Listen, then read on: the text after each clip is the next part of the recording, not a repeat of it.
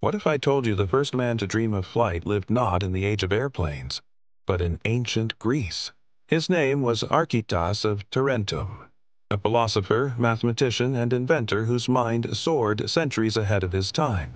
Archytas wasn't just a thinker, he was a doer. He built a wooden bird powered by steam and compressed air, a mechanical marvel that may have actually flown through the air. To the ancient world, it was nothing short of magic. To us, it looks like the spark of modern aviation. But Archytas wasn't only chasing flight. He was a pioneer in mathematics, mechanics, and music theory. He discovered how sound could be explained by mathematical ratios, turning harmony into science.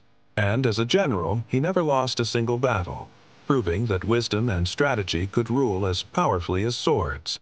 Archytas stood at the crossroads of philosophy and technology, daring to ask questions no one else imagined. He showed that the dream of flight, the dream of progress, has always been part of human nature. His story reminds us, the future begins with a single, daring idea. Subscribe now to uncover more forgotten minds who shaped our world.